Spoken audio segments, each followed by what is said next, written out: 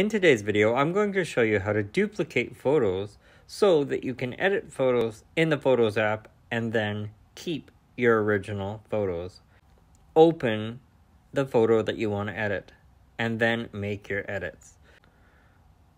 First, I'll turn the saturation all the way down to -100, and then I'll turn the contrast up.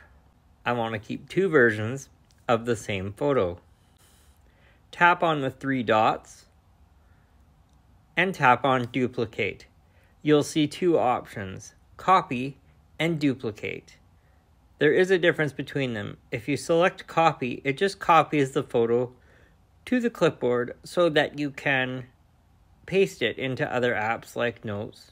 If you tap on duplicate, you'll notice that a duplicate will be placed in your camera roll right next to your edited photo. In order to get back to your original photo and remove the edits that you just made, just tap on the three dots once more, and then you can select Revert to Original.